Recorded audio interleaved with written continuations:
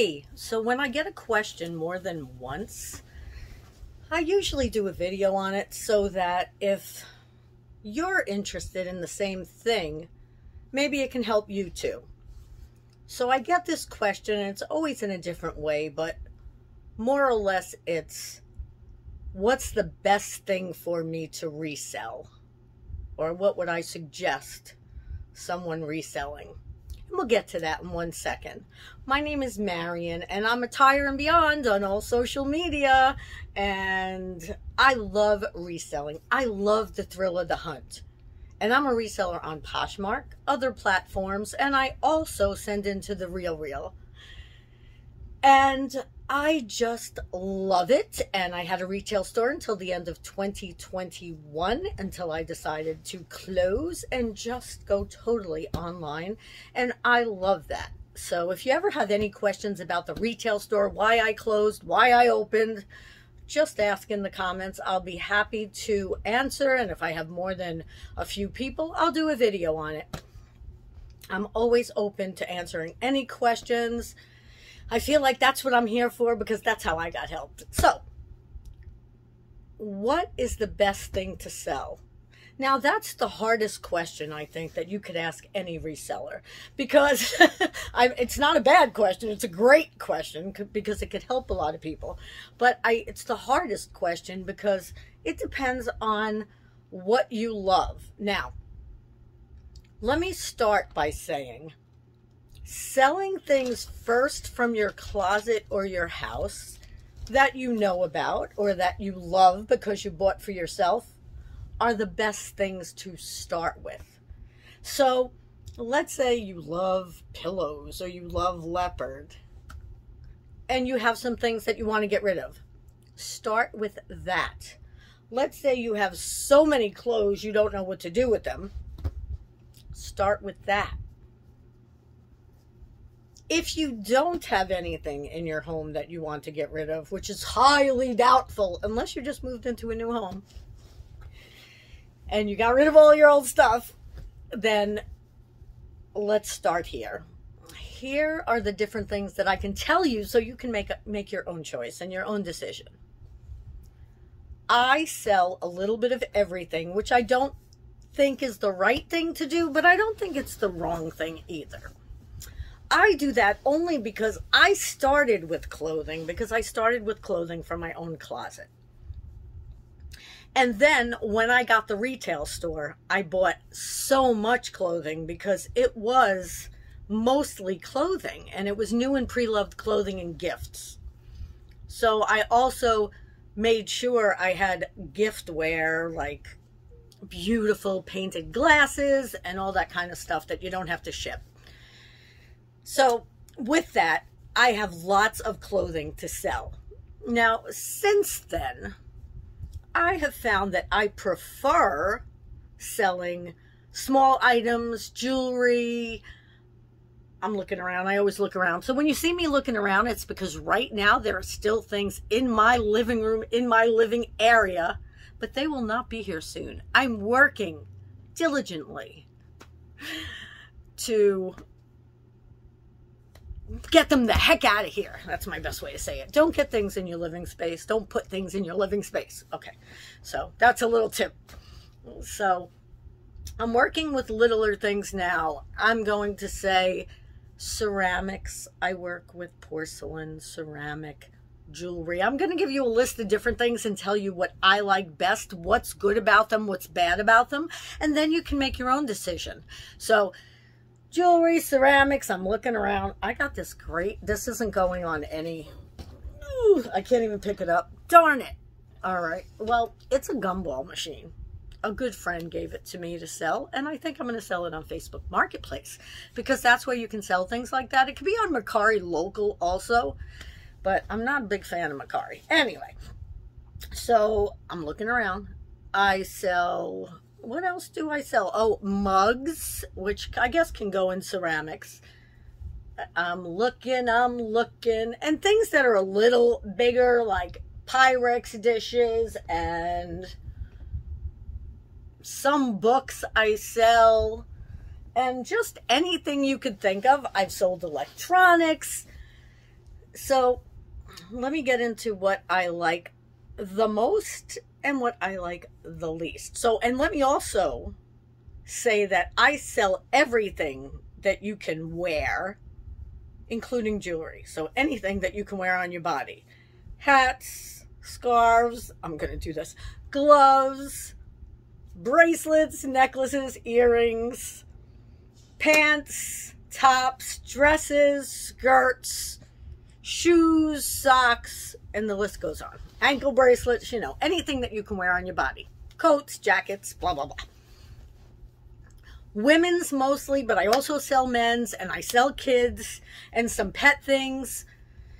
I sell home goods. I sell electronics. I'm trying to think of the list in my head that is on my Poshmark closet, because I mostly sell on Poshmark. I love Poshmark.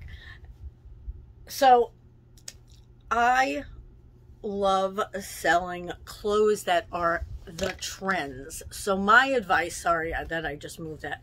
My advice is, if you're someone who wants to start selling clothing, then find things, first take out your clothing and see what you like photographing. Watch some videos on how to photograph certain things and see what you like photographing the best. Because, let me tell you why.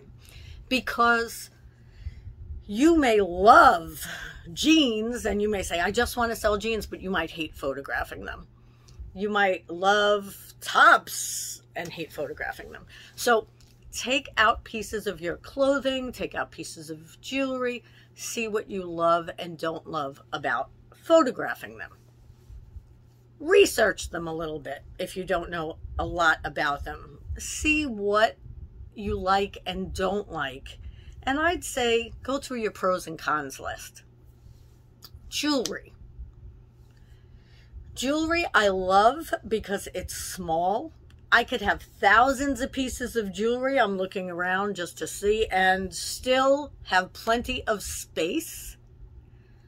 You can make some really good returns on vintage jewelry. So I focus on that now. If I were to just come into reselling and I decided, all right, what is the best thing for me to sell? I think I'd pick vintage jewelry, which is so weird because never liked vintage. Not that I didn't like it. I really didn't care about it. Didn't like antiques. And now I am the total opposite. So now the reasons I'd pick vintage jewelry is because, first of all, most of it's gorgeous. Some of it's the ugliest thing you've ever seen. And they charge nothing for it because they think it's not good. I bought something that was silver for like 25 cents. Sterling silver. So I enjoy that. And I have made my most money on one piece that I sold, I bought for $1.50, $2. And I forget what I made on it. I think profit would be like $1.30, $1.25, and I don't mean $1. And that was great. So I now pick up more, way more vintage jewelry, as long as it's a good price. I get it as cheap as possible, and I'm talking 25, 50, 75 cents, $1, $1.50, $2. If it's over that, I'm going to look it up. If it's not, I'm going to use all the knowledge that I have right now to just say, all right, it's $2, I'll buy it. But I don't do that with clothes anymore. But we'll get into that. So jewelry for me, and I don't mean regular costume jewelry unless it's really good name brand, new, modern costume jewelry. I don't sell a lot of it. You have to sell it cheaper. I prefer to do vintage. Now, I also make a lot of sales. Now, so the good thing about jewelry is, before I get into the next thing, it's small. It doesn't take up a lot of space. You can just put it in something, and I want to get something. So please bear with me a second, okay? All right. So with jewelry, I'll keep talking.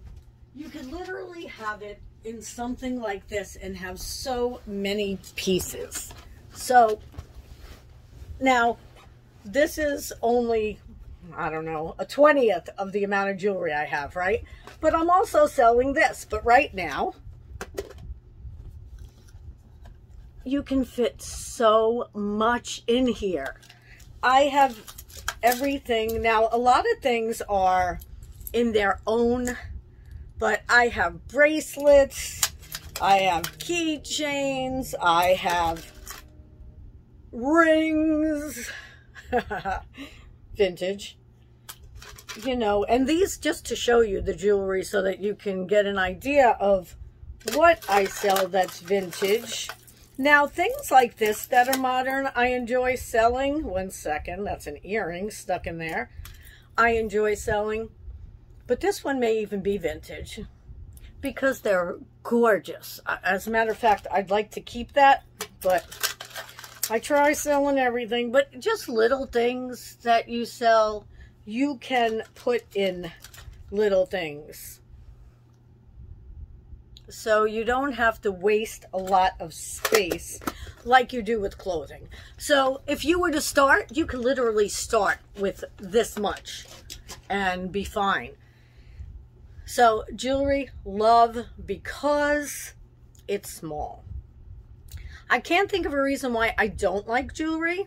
I don't think I've ever had a return on it. Or not a return, but a case opened on Poshmark. And we'll talk about that in another episode because I have questions on cases being open. So I'd also like to do a video about that. It ships well. Now, the only thing that happened to me once was because I used to put them in really small packages, it must have got lost in the mail. But it's only been one out of hundreds. So what I do, let me just look and see if I have my envelopes here where they're supposed to be. Of course I don't. I ship them either in a, either in one of these. I left them there purposely. 59, getting old, forget things, right? But I'm going to actually show you how easy it is. So with mine, I put them in a little thank you envelope. So let's pretend this is a little thank you envelope. It says thank you on it.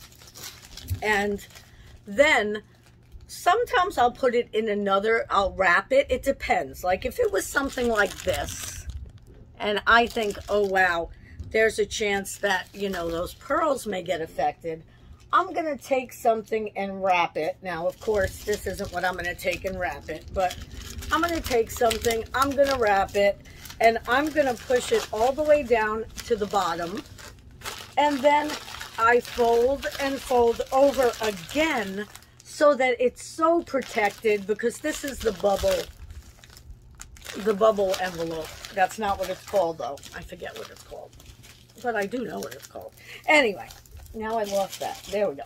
So that's very easy with jewelry, and all of it's tiny. And the same thing I do with something like this. Something like this. There are certain things you wouldn't even have to put anything around. You know, sometimes you have things that are really tiny. But I would put it in a padded envelope for sure. And you get these free from USPS. And if you didn't know that, go on your USPS. Go on the USPS, United States Postal Office Service site, and you can get those for free. And they're bubble mailers. That's what they are. Bubble mailers. And these are 9.5 by 12.5. Padded flat rate envelope is what they call them. So they're padded. That's what I wanted to say. So jewelry is very easy because of that. Now, I also love, I hate when I look around. I'm sorry about that, but I'm looking around to see if I could show you something. Well, let's just pretend that this is a vintage mug. Or a regular mug like it is. I love Hello Kitty. And some coffees. So what I'm going to do with this, first let me tell you, I do enjoy selling mugs. I do enjoy selling ceramic type things. And they seem to sell, not the mugs, but vintage ceramic type things, ceramic type music boxes sell for me, and also some of the vintage dishes, but the Pyrex type ones, so they're heavier. And now I'm starting to sell plates, so I'll let you know how I feel about that in the future. But when you're wrapping those, now I love selling them because they're beautiful. I love thrifting for them. I love picking them up. It's the hunt. I find the cutest and most unique things because you're looking in a thrift store, so you're finding things that were from years ago, and those sell well. It's learning how to ship them. And let me know if you want to see me packing in the future so that you can really see how to ship certain things, because I learned from trial and error. Let me tell you. So shipping them is not as easy as running to pick them out. Shipping them, you have to really learn how to ship them. And you could always watch a YouTube video. That's how I learn everything, to see how to ship them. So the positive thing for me with them is they're beautiful. They sell. So if you have anything around the house that maybe isn't really sentimental to you and it's really vintage or antique, try selling it and then learn how to wrap it, because that's the only part that's not great. Sometimes things will break. So you really, really have to learn how to pack them. I've pretty much learned how to pack things so well now, not 100% of the time, but so well that you have to listen to this. Do I have one of her? You know the bags that you can buy from Marshall's, TJ Maxx, Home Goods, just the plastic bags. You could even buy them from the supermarket. I have learned how to wrap frames in those, as long as I have the right other wraps and supplies to put in between them, because I had to do it recently because I didn't have a box that fit these frames, but I had a big bag and I figured that out. So if you learn from the start how to wrap those things, then they're a great thing. It's a great thing to sell if you like selling those type of things. Now, I love mugs, right? I feel like, and I'll take my mug again, I feel like when you have a mug, now I don't have a favorite mug. Well, I do actually have a favorite mug. It's not here. But I have many favorite mugs, and that's because they kind of are things that you enjoy looking at. So I have Hello Kitty, I have Tinkerbell, and the list goes on. And people like buying things like that. So it's good to sell. There's not a big return on them unless you get them from, like, some stores have them for 25 cents, then fine. I mean, mugs is selling literally in the stores now. Have you been in the stores where they have really nice mugs? They're $15 to $30.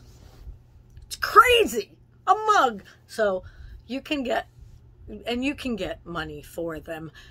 So I'm not saying how much, because you can get from $8 to $15. Some a little more. So depending on what you pay for them, I wouldn't just sell mugs, but ceramic type things, music boxes, things like that are selling well for me.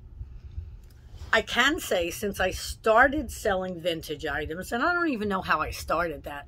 You know, I started watching videos on YouTube like I always do, and saw what they were worth and decided, oh, let me try this, and ended up loving it. So that's my likes and dislikes on vintage ceramic porcelain type things. Also, I love fairies, but I'm not going to sell a lot of them anymore, because fairies and angels, you have to wrap the wings so well, because those I have had more than 2, I think 3 or 4 break. I learned how to wrap them now, but it's still scary and it's a pain and it takes up more time. But if you have the time and you don't mind, learn. Maybe what I'll do is little videos just showing how I wrap different things eventually. So jewelry, we got through. We got through this ceramics clothing. Clothing's easy to ship. I can tell you that much. I didn't get into that part. I told you just learn from your closet. Clothing for me, it's easy to take pictures of, but you have to set up a spot. Now, if you have a background remover, you don't have to set up a great spot because like I have something in the way that I can take out with the background. But jewelry and stuff, I do right here on the couch. I either take my light and put it over here, or I don't have to because I have window light and I can take pictures anywhere, anytime. Clothing, it's a little bit bigger. You have to hang it or you have to lay it. So you have to make sure you have a nice surface, and you know, you have to make sure if you have animals, there's not dog's hair and all that other stuff. So though clothing is a good thing to sell, I would stick with the trends because you're more likely to sell it. And if you don't like taking pictures of it, then you'd rather it sell quickly. And when you have a lot of clothing like I have, sorry to jump back to the clothing, but you don't have all things that are trends. So it takes very long for them to sell. Take up a lot of, did I say a lot of room? All right, shoes. I love selling shoes like there's no tomorrow. They're easy to ship. USPS also has boxes, shoe boxes that you can get for free. Easy to ship as long as you pad them a little bit if you think anything could happen. Some of them can go right in here when people buy flip-flops, when they buy sandals, when they buy flats. I usually put them in two, but you can put them right in there, sell easily. If you like shoes, and any kind of shoe sells eventually. Any kind of shoe ships easily. Some of them take a long time to sell, so you want to get what's in trend if you can. But start with yours. You have shoes that you don't wear. If you have shoes and you wear them all, let me know in the comments because I'll be shocked. I have a lot of shoes that I'm going to be getting rid of if anybody's looking for stilettos. Seriously. Anyway, so shoes, I love selling, but you have to love selling them. I say don't take up a lot of room. Some people say do take up a lot of room. So it depends on what you do. I put them in bins, so they don't take up a lot of room for me. They're still smaller than the amount of clothing that I have. Socks I sell. They're not good unless you sell them in bulk. I sell, let's see, what else? I'm just trying to think of different things on the body. It all goes with clothes. So clothes, jewelry, electronics. Here's the problem with electronics. They might work, and then by the time they get there, they don't. That's what's happened. So be careful with electronics. They're also heavier, so you have to make sure they're okay. If you're on Poshmark, you have to make sure they're under 5 pounds. Otherwise, you have to pay for the extra postage. And if they're on other platforms, it's a lot for shipping, so some people don't want to buy them. So that's electronics. Now, big items, I personally don't sell unless it's like the big pictures that I sold. Online, I'll sell them on Facebook Marketplace. I mean, I have bicycles on Facebook Marketplace. I'm going to have the gumball machine on Facebook Marketplace. So I do sell bigger things, but not online. I'm just looking around to see if I see anything else, and I'm trying to think in the question if there was anything specific in any of the questions. But I don't think so. And I think I do sell pet stuff, cute little jackets and things. So if you like things like that, maybe you're someone who loves collectibles. Just learn how to wrap them. Maybe you're someone who loves fountain pens. Those would be easy, right? Maybe you're someone who loves, I don't know, what can I think of? Bags. Bags are very easy to send. Just make sure you check them thoroughly. Take pictures of every part of them, because I get open cases, or I just got one. I don't get open. I've had 2 or 3 on bags in my lifetime of reselling, which is a few years, maybe more now. And I sometimes think that people have the same bag and then show pictures of that bag when they open a case, which I'm not happy about, but that's all right. That's for another video. So let's look around. Yep, I think that's it. I don't think too many people asked me other. Oh, there was one about gowns that have a lot of sequins. If I like selling those type of things. I do, but they take up a lot of room. They're a pain to take pictures of and get a good picture. I can't get a good catalog picture to save my life that I take myself, and I don't really like using stock photos, and you're really not supposed to with most brands. So I personally don't enjoy that, but I do sell them because I'm trying to get rid of them from all my inventory. So that was a question within questions. And I really think that those were all the questions. If you have any other questions about how it is to resell other things, please leave it in the comments. I'll be happy to answer. If I have enough of them, I'll do another video on it. And if you like content like this, give me a thumbs up or a like, and subscribe and hit that bell if you want more content like this. And let me know what you're interested in, and I will talk about it. See you in the next video.